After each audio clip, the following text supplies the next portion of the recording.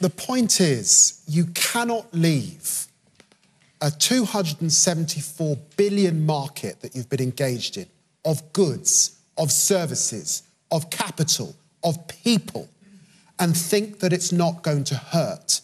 And you have to understand what that hurt means.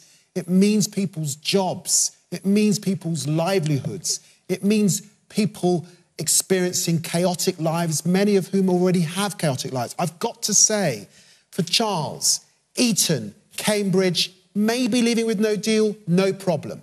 For Jacob Rees-Mogg and his sovereign wealth fund and all those disaster capitalists, they will make money. But for ordinary people, they will suffer. They will suffer terribly. And it is a travesty that we have got to a place where a mainstream political party could want to wreak this kind of havoc on our country. We have to stand up to it. This is not an Etonian joke. This is a serious chasm that will break this country in half.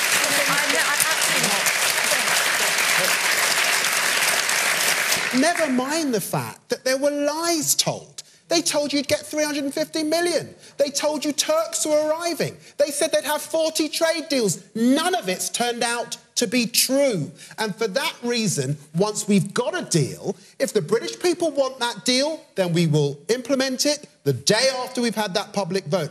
But the British people should be allowed, in their own interests, to have the option to remain within the club that is the European Union.